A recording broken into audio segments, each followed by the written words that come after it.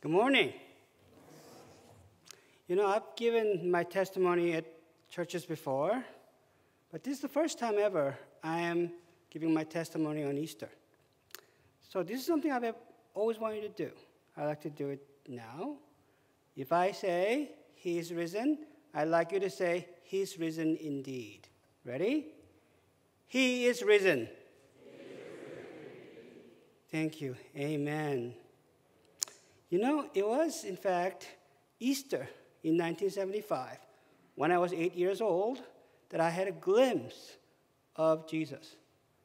You see, I had been born into a Buddhist family, didn't have any idea who God was, who Jesus was, until then. It was interesting because I had this glimpse of who would become my Savior later through the means of colored eggs. You know what I'm talking about, right? In 1975, I was hospitalized at Maryknoll Hospital in Busan. This was for what would be my last eye surgery. I was born with glaucoma in both eyes. I lost most vision in my left eye before I was 1 year old, and I had seen some through my right eye, which still had the glaucoma, but it was being controlled. When I was 7 years old, however, the retina in that eye detached, and there was only one doctor who could operate, and he was in Busan at Maryknoll Hospital. As some of you may know, that hospital is a Catholic hospital, and on Easter Sunday in 1975, I was invited to the chapel. I had, I think they told me stories about Jesus, how he came back from life. I was only 8 years old. I was just focused on the colored eggs. Well, that was the first glimpse. I lost everything in terms of eyesight by the time I was 9 in 1976, fall of 1976. I went to school for the blind in Seoul, and there, through missionaries and pastors who would come once a week to hold a Christian service, I first heard about God, about Jesus, what he did for all of us.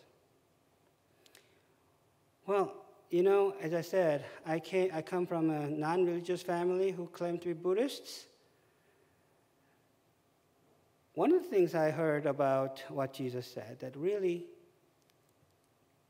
became a big inspiration was this. In John chapter 9, his disciples asked him, "Teacher, this man who was born blind, was it his sin or his parents' sin that led this man to be born blind?" Jesus' reply that pleased me a good deal was that neither he nor his parents sinned. His condition is so that God's work will be displayed in his life. I like that explanation really a lot because all my young life, I had heard the same question. What did he do in his previous life so bad that he was born blind? What did his parents do? It's remarkable that same question that had been asked so long ago was still being asked. Well, that was the first impression about Jesus. Well, there came a time when I had to take faith seriously. When I was 14 years old, I received an invitation to go to the United States to study on my own. No relatives in the U.S. to watch over me. Didn't know a word of English, but there was this remarkable opportunity.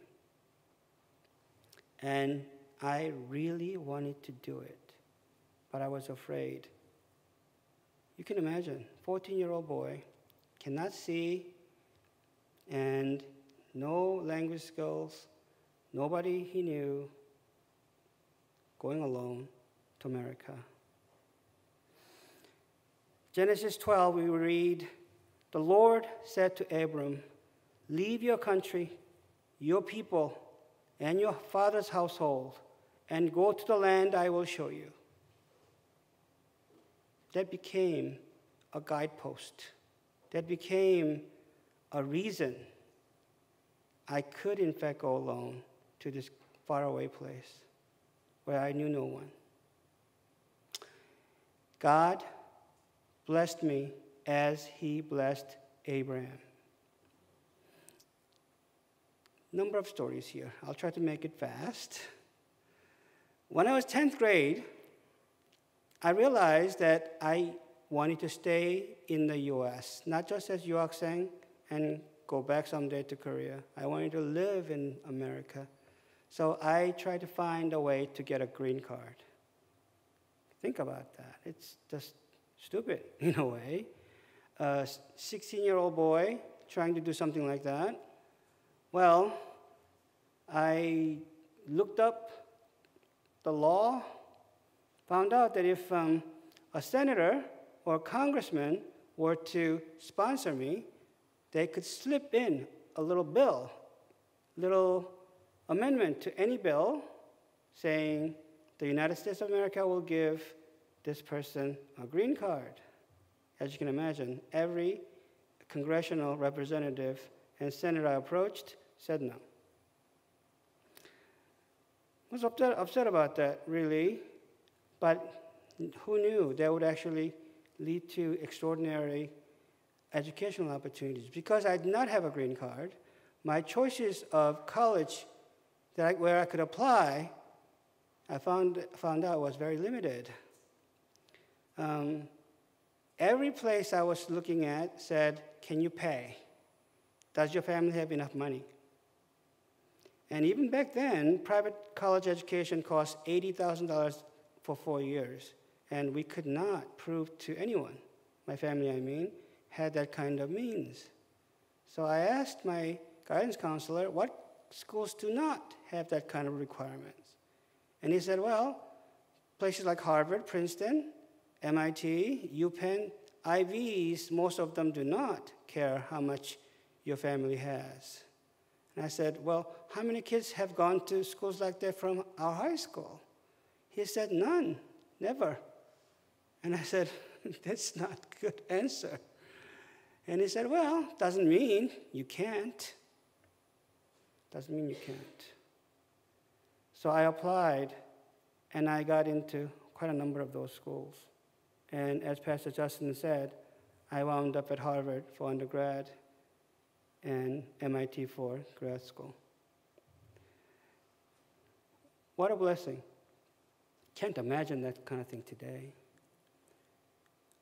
Another time when God intervened, I wanted to become a doctor at Harvard. You know, most Korean American kids were either pre-med or pre-law. I didn't fancy myself as a lawyer, so I said, well, I want to become a doctor. Sounded cool, you know, a blind person becoming a doctor. And so I pursued pre-med courses for 2.5 years and found out that there are certain restrictions that almost prohibited a person who cannot see to go for going to medical school. And I was very discouraged by that. I mean, pre-med Harvard is actually very, very tough, very competitive, and it's cutthroat almost. And I thought I got through all that, but God said no, apparently. He put up a barrier. Well, cut long story short, through that barrier, I found I don't know if I would call it vocation. Let's say I found my career. I wound up on Wall Street as an analyst evaluating companies for investment. And I think, really, if I know anything, I can tell you confidently that I like this job a lot better than healing patients and so on. I don't think I'm good enough for that. So God, again, blocked my way and directed me to the better place. At J.P. Morgan, as the pastor said, that was my first employer. 1994, first blind person to be hired as an analyst ever in their history. 1998, I got fired. This was a big mass layoff, and I was part of it. I had gotten married in 1996. I had this young bride. 2 years into the marriage, more like an adventure, more like a gambling, really. And I thought, oh my goodness, what am I going to tell her? Again, God knew what he was doing. He led me. J.P. Morgan at the time was at 60 Wall Street. He led me to Brown Brothers Harriman and Company at 59 Wall Street, right across the street, for a better job. From 1998, I'm still with the same firm. And the last story of God coming alongside and making life feel right again was our childlessness. We really wanted children. We got married in 1996, as I said. Before our wedding, we were talking about having like maybe 4 kids would be ideal. 2 and 2, it's a balanced thing. And God did not bless us with children. We went through a lot of fertility treatment, all the things that we could do, and God still did not give us any children. Well, when we submit to God's apparent will, God does, in fact, act sometimes.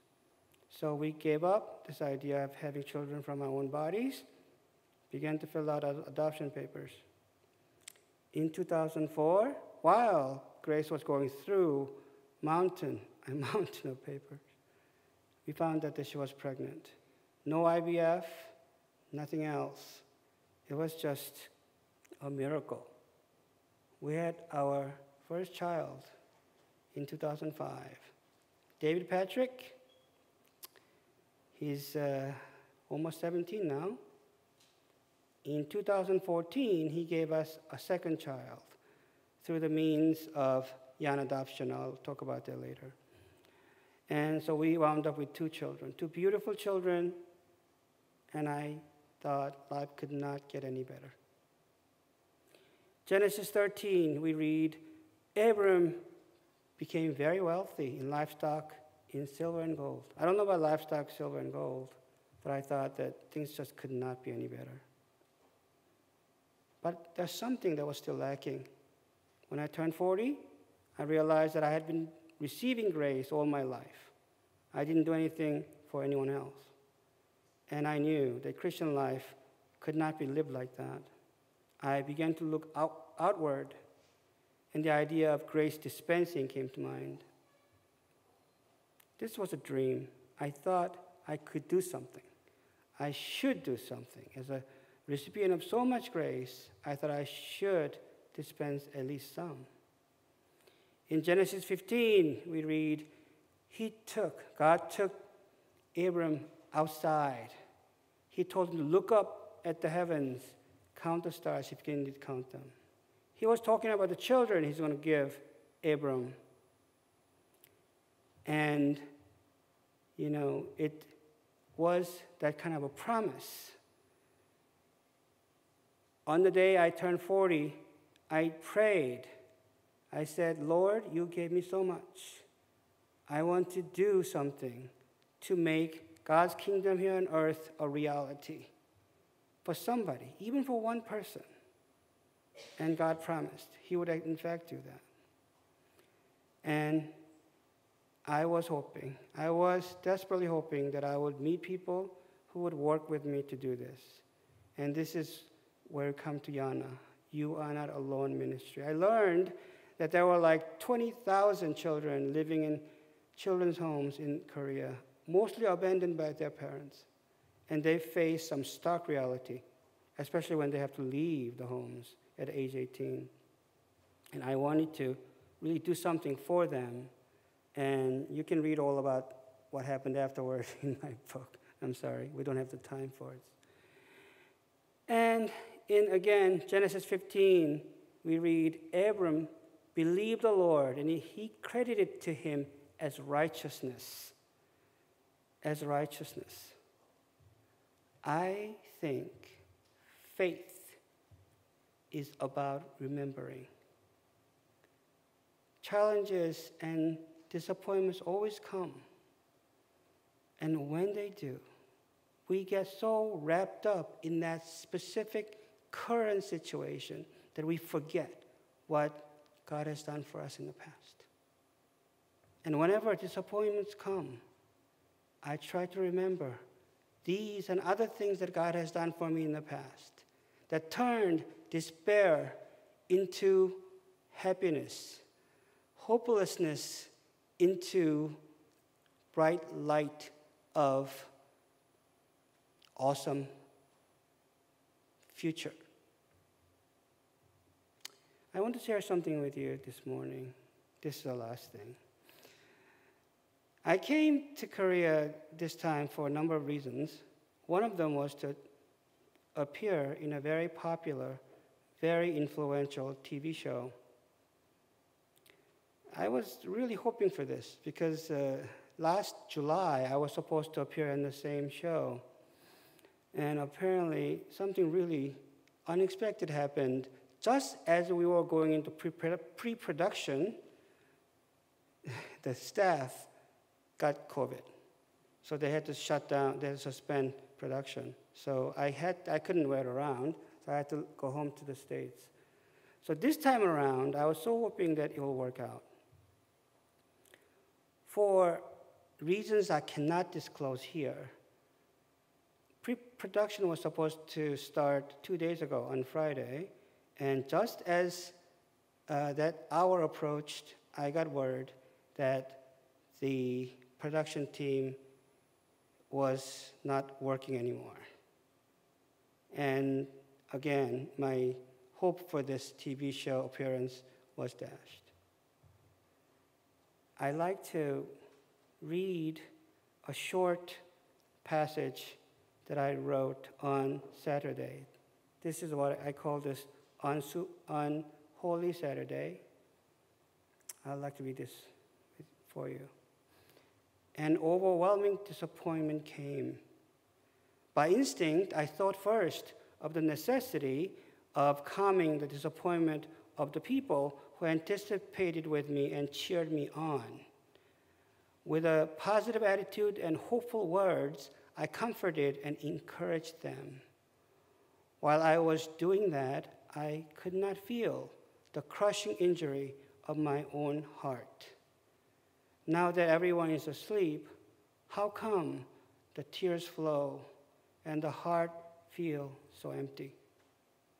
Then, with the pain that starts in the chest and rises all the way to the brain, an image comes of him without sin or blemish, of him who suffered the cruelest penalty, too brutal even for the worst criminals, of the Lord who for a while had to endure the darkness of the tomb and the silence of the Father.